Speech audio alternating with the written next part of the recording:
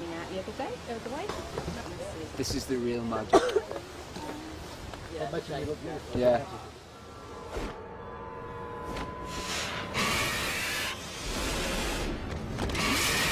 Visual effects is actually quite a big part of Merlin. I mean, one, it's a show about magic, and you know, obviously we have to help create a lot of that. We've got some quite major CGI creatures which we're doing in the show, one of them being a dragon. It's quite a big deal, really. Obviously you can't direct a CG creature on the stage as well as you can an actor. Yes. Things didn't quite go according to plan. I mean, they did, except it wasn't Arthur who wielded the sword. It was Uther. Well, at the moment we're on the dragon set, which is a set that we've built to kind of go all through the series. Now the dragon is obviously he's quite a main part of the series. He's almost one of the stars of the show. He's Merlin's advisor and, like, you know, mentor in a way. Very important character to get right. So we spent a lot of time developing the dragon. In fact, it's been in development for about a year. It's a great opportunity, creative opportunity for us to show our designs as a visual effects department, because most visual effects departments don't get the opportunity to create their own creatures. Action! My job on set, I have to, in my head, I have to understand where the creature's going to be, how it's going to react. You know, because when you've got a complicated sequence where Bradley, who plays Arthur, is having to fight off an invisible creature, really. I mean, he's on set, and we direct him in a certain way to say, right, the creature's this big, you're going to be, you know, waving your sword at it. The whole process of the series, we're working on it for, I think we've got about 6 or 7 months. In fact, no, we've got a lot shorter than that. They first mentioned doing a talking dragon, and we said, yeah, we bit their arm off when they said that, because if you're working in this business, that's the kind of thing you really want to be doing. It's an extremely difficult challenge to make a dragon talk, because while we've done other talking characters with the bespoke facial tracking system that we've invented over the last few years, they'd normally been sort of humanoid figures. You can make a chimpanzee talk because you can track the facial expressions of an actor onto a chimpanzee or a monkey, for example, because it looks vaguely humanoid. But a dragon is quite a hard one to make talk. They weren't quite convinced that we were going to be able to pull it off. And in the end, we had to mock up a test for them to show them it was going to work, it was worth investing. You know, there's a little tiny bit of you when you say you can do something, and you're pretty confident that you can, but not until you see it yourself are you relaxing, as it were. What they've done is, which is fantastic, is they've actually mapped John Hurt's face with dots. And so when he talks, they're matching the dragon. So while it is, you know, CGI, it is, if John Hurt was a dragon, this is what he would look like. Favorite magical skill? I've got quite a few. Often I won't get a chance to see the payoff of what I'm doing until all the CGI and special effects have been added in. One of my favourite bits has been creating a fire that shoots across the ground, that burns at night.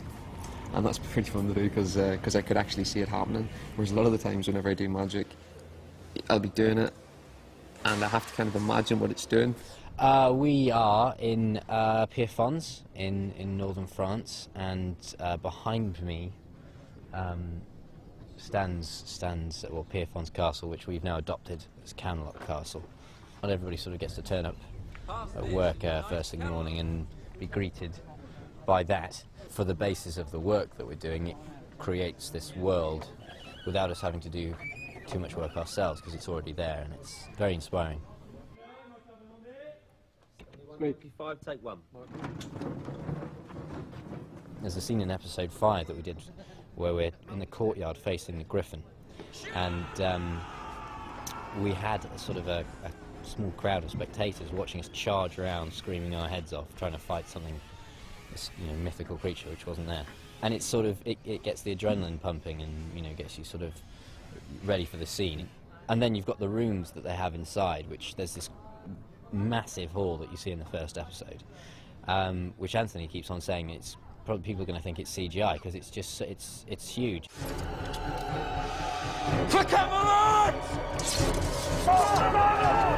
The The most exciting thing for me, I think, has been the sword fighting. It's just quite enjoyable to sort of work on these routines and then bring them to life. And it's kind of like being a big kid with a toy sword.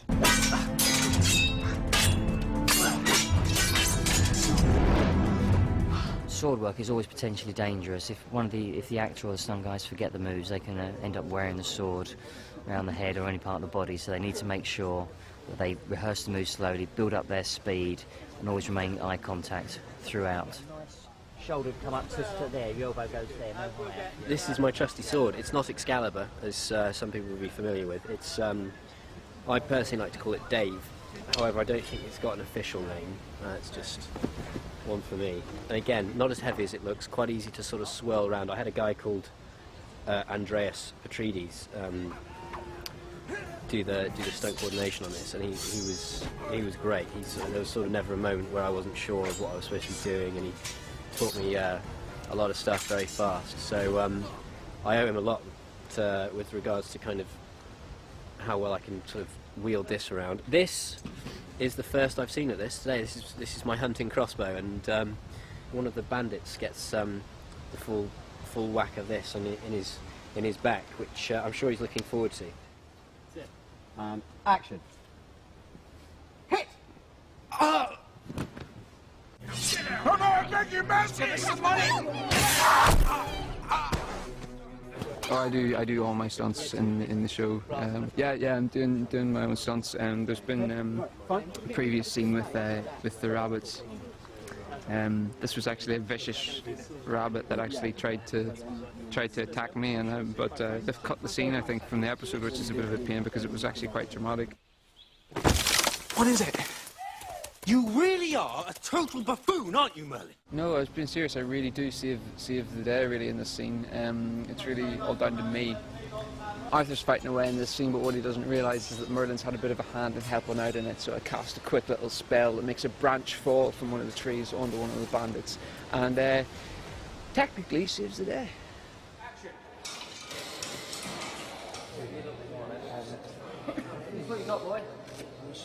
Careful, coming down. There you go. Will do, thank you. Okay, mate. This is the Fairy Elder makeup, and it's a silicone prosthetic makeup. Yeah, we're just in the process of applying it and gluing it all down.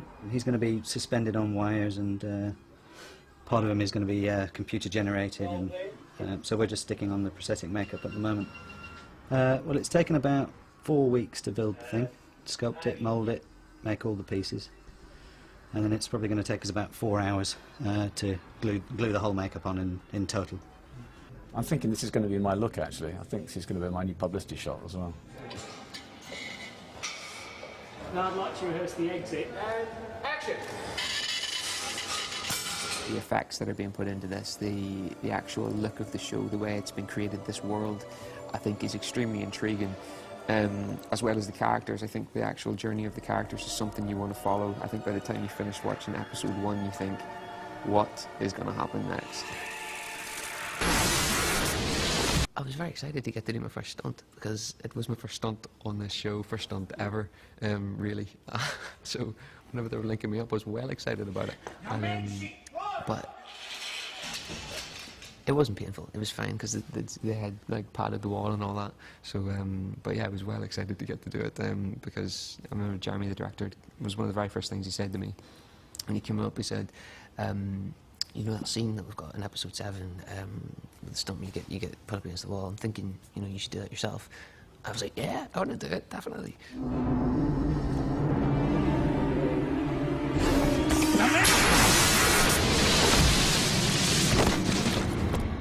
I would describe this series as a swashbuckling magical adventure. It's just magic. I think everyone's going to love it. 100%, it's the magic.